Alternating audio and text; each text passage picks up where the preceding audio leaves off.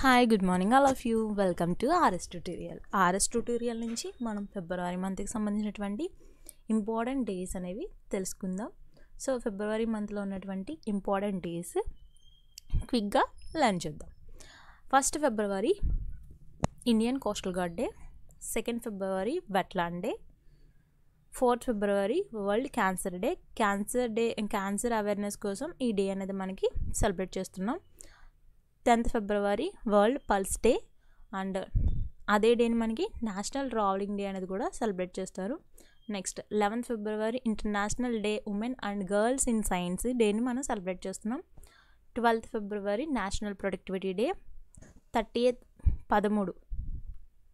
ఫిబ్రవరి 13ని మనం world radio day అనేది celebrate చేస్తున్నాం. అదే డేని మనకి ఈ 13 అనేది గుర్తుపెట్టుకోండి. అందుకే నేను ఇంత ప్రొనౌన్స్ చేయడానికి లేదా ఇంత ట్రస్ట్ చేయడానికి రీజన్ ఏంటంటే 13 ఫిబ్రవరి అనేది నేషనల్ ఉమెన్స్ డే అనేది సెలబ్రేట్ చేస్తాం. ఈ 13 ఫిబ్రవరిని సరోజినీ నాయుడు బర్త్డే సందర్భంగా నేషనల్ ఉమెన్స్ డే అనేది సెలబ్రేట్ చేస్తున్నారు.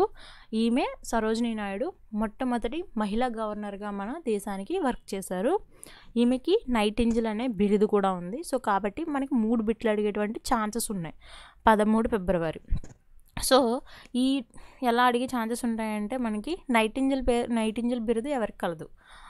సరోజినీ నాయుడు. సో మొట్టమొదటి మహిళా గవర్నర్ ఎవరు? సరోజినీ నాయుడు. 13 ఫిబ్రవరిని నేషనల్ ఉమెన్స్ డేగా ఎవరి బర్త్డే సందర్భంగా సెలబ్రేట్ చేస్తాం? సరోజినీ నాయుడు. సో ఇలా మనకి 3 బిట్లు అనేవి వచ్చే ఛాన్సెస్ ఉంటాయి కాబట్టి ఆ డే అనేది ఇంకొంచెం ఎక్కువగా గుర్తుపెట్టుకోవడానికి ట్రై చేద్దాం. Next 20th February world day of social justice. 21st February international mothers language day. 22 February world thinking day. 24th February central exchange day. 20th February world NGO day. At the same time protein day అనేది కూడా celebrate చేస్తారు. Next 28th ఫిబ్రవరి national science day. Sir C V Raman గారి birthday సందర్భంగా national science day అనేది మనం celebrate చేస్తున్నాం. So ఈయనకి 1930లో Nobel prize కూడా వచ్చింది. సో ఇక్కడ కూడా మనకి 2 బిట్లు కవర్ అయ్యే ఛాన్సెస్ ఉంటాయి చూడండి. Next 28th ఫిబ్రవరిని rare diseases day అని కూడా సెలబ్రేట్ చేస్తున్నాం. రేర్ డిసీజెస్ అంటే ఏంటండి?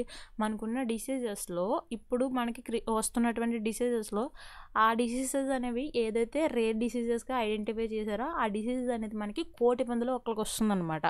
అలాంటి డిసీజెస్ని రేర్ డిసీజెస్ డే అని సెలబ్రేట్ చేస్తారు. Thank you all of you. Thanks for listening. Please share and subscribe RS Tutorial. Thank you so much all of you.